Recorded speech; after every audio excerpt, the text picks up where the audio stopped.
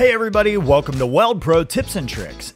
In today's episode, we're going to be taking a beginner's approach to welding polarity, understanding the differences between AC polarity and all of the nuances that go along with that, DC positive, sometimes referred to as reverse polarity, or DC negative, straight polarity.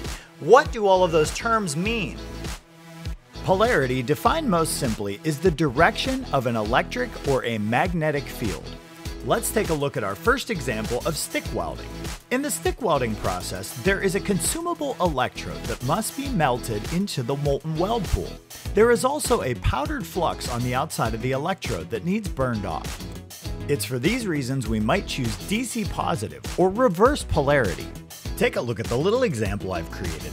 The W indicates the welding machine. During the DCEP process, the electrons flow into the ground clamp through the workpiece, establish the arc between the electrode, travel back up through the positive lead, and into the welding machine.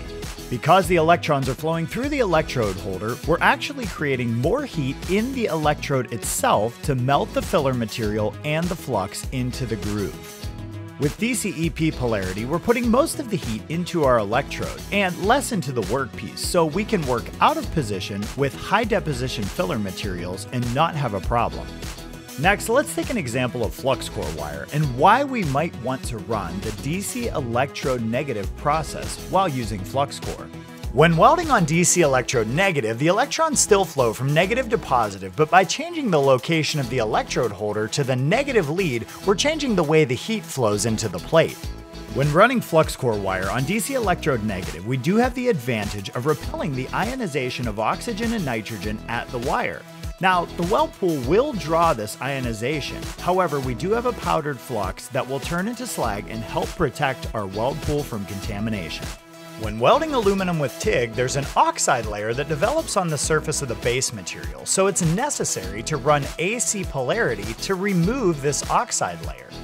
AC polarity is nothing more than a back and forth cycle between DC electrode negative and DC electrode positive at a specified frequency.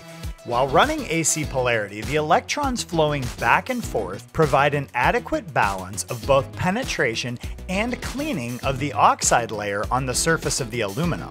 Weldpro machines that are AC capable come with an AC-DC control switch on the front to make changing your polarity simple. Hopefully, understanding how the electrons flow in each polarity setting will give you a better idea of what is best suited for each welding process.